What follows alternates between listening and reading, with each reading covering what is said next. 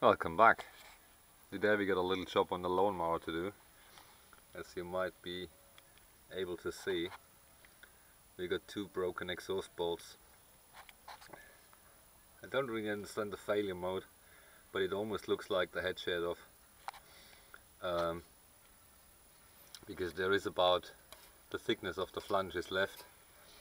Maybe it just worked its way out because it was getting louder and louder and louder. And then I realized the bolts were off, gone. So we're gonna put a nut on, weld it on, and try to get it out. That's the plan. Yeah, we got the little buggers. That weld went a bit strange, but anyway, we got him out. Here it looks like there is. The cylinder head is aluminium at the back, but there is a metal plate here which is in between. So we fit some new bolts with some anti-seize. Probably chase it with a tap first, and then we should be okay. It's quite tough actually. The thread was very stiff, so quite a bit of stuff coming out here.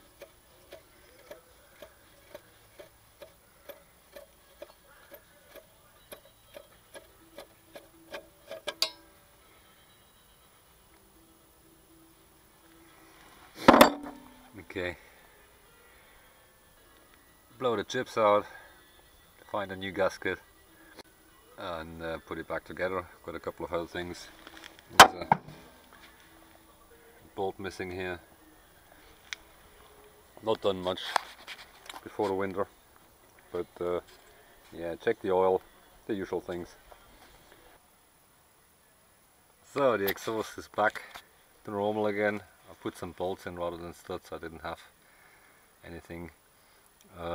We checked them regularly, put some spring washers underneath. Hopefully it's okay now. A couple of other things we need to look at, which is the stop cable is broken on the lever, but today we need to look after the belt. I don't know if that's visible. You got the rolls here, so you're going to loosen the rolls, otherwise you can't get the thing out because the belt is completely stripped. That's our new boss, which we made a while ago. Still doing well, not coming loose. Let me get the belt out and then show you how these rollers work together. Sorry, it's a bit dark and shaky, but you can't really get there with a tripod. So we got the rollers out, and the reason why you can't get the belt off is because of these stoppers here. They actually hold the belt. The belt runs against that roll with the rear, and so what it does, it holds the belt in. So to tighten the belt, it just twists the whole thing. Yeah, which is rough, but it works. The problem is it's actually going onto the belt life, because this is a belt which was used for a while, and it looks pretty rough. We're gonna pull the other one in a minute, but if you listen to that rollers,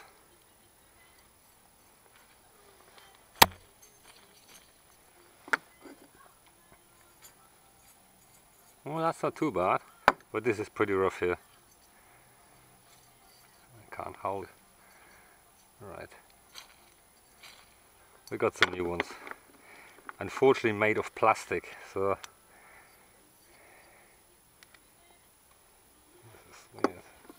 there's just a washer here which holds on that. Basically holds the bearing in against that washer here, or spacer. And that's about it. So we got some other ones. I don't know if they fit, but once we pull the belt, we'll do that as well. So the best thing is actually pulling, once you got the rollers out, the belt is pretty slack, so you might be able to pull it from the rear, which is, move the camera down here. There is a pulley down here, I don't know if it's visible. I'm gonna creep down and pull it from that pulley. There is also a tensioner bolt here, which needs to come out as well, because that's the same thing with this retainer for the belt. So if it's slack, it doesn't come out. Same thing, I think that's pretty noisy as well. So we'll see. Take it out, get the belt out. Here you can see that's the rear one, so it holds the belt in position so you can't get it out. So all you need to do is actually, and if you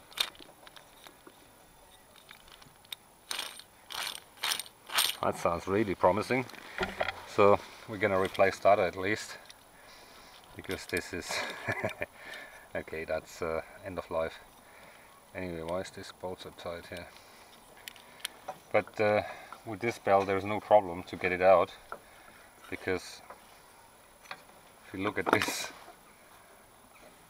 it's just, it acts as a clutch, and that's the reason why the belt is so crumbled. Okay, it's about over 2 years old now, so, and I use it quite hefty for towing the trailer around and things like that, so yeah, it's just a consumable. Alright, we need to get the shift lever out because it's above and beyond. We're gonna change that roller, because this is really, it just sounds horrible when you drive. It sounds like something is grinding. You think the gearbox is faulty, but it's not. It's just the pulley or the tensioner. You can take them apart. It's just riveted together, and there's some bearings inside. So we refurbish them, so we have some new ones when the plastic ones fail. Anyway, let me get that belt out, and we'll come back. To get the belt out, you normally need to take the mower deck belt away as well. But what you could do is actually, you could just stick it down and turn it around, because there's enough slack, so you don't need to mess around with that. Just pull one end through, and then you're over. Makes life a bit easier. Anyway, let's have a look at the belt. And here we got the old belt. It's completely ripped. A piece is missing. It's just overheating and completely worn out. Luckily, I've been to a lawnmower business a while ago and bought a few pallets of stuff. So I'm pretty sure we'll have one which fits. Let me find the right one, and we'll have a look. So we found a 30 by 2134, which looks pretty good. It says anti-static and heat resistant. That's just the right thing what we need for a mower. It's about the same length, so I don't know exactly what the length is here, no idea. I think I bought two, but I couldn't find the other one. Maybe I used it already, I don't know.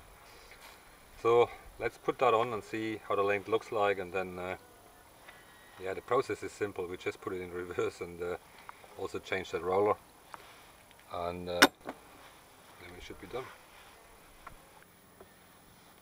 So we got it freed up and sort of cleaned. Got everything greased here, and that goes on top of it, but we need to get the belt in first, and then it basically goes this way, so tensioning the belt is inwards, so just while it's loose, get the belt in and then snug it up, and that should be it. You can't see that really. I'll do it in a minute. And then we swap the other ones. It's just bushes. Basically, that's the old one. That's pretty rough. It's just bushes go on top of it. They keep the distance. And at the bottom there's just a washer. Pretty simple. Alright, let me get that one in and put the shift lever link back, and then we do the other ones. So here we got a new rollers. They're a bit bigger in diameter, but not much. Maybe make that 4 mm per side, 5 mm per side. we'll see how they fit. The hardware fits, same diameter of the core. It's plastic, don't know how long they last. Probably gonna refurb the old one anyway, so we have a spare. Once the bearing is gone on these, you can see it's molded in basically, and I think it's ultrasonic welded, so it's a molded part, and then they just use an ultrasonic welder and basically just welded that bearing in. It's cheap. They were actually cheap. I think they're from China. Anyway, so we're gonna fit those for the tensioner, which is on the pedal here. Again, pretty simple how they go. It's going this way, and then the belt retainer just goes on top of it, and give that stuff a little bit of a clean, and then we'll fit it. Don't know if that's visible at all, I have no idea, but you pivot the whole thing. That's how it works. I haven't tightened it up, so when you tighten it up, you make sure that the stoppers here not binding when it's running. So they're gonna be about here. That's all. There's no special precautions. I know it's not visible. Most likely not, because it's dark. Anyway, let's tighten it up and try it. So we got it back together, but there are some more areas of work. I don't know if you see that shaft. The hole is oval and it's pivoting in the shaft, so we need to make something there. It's okay. It still tensions it, but it's a bit too much forward. Can't be bothered today to do the stopper, because all you need to do is pushing here at the moment, because I need to find the right cable. I got plenty, I just need to find the right one. So let's give it a try and see if it works. Alright.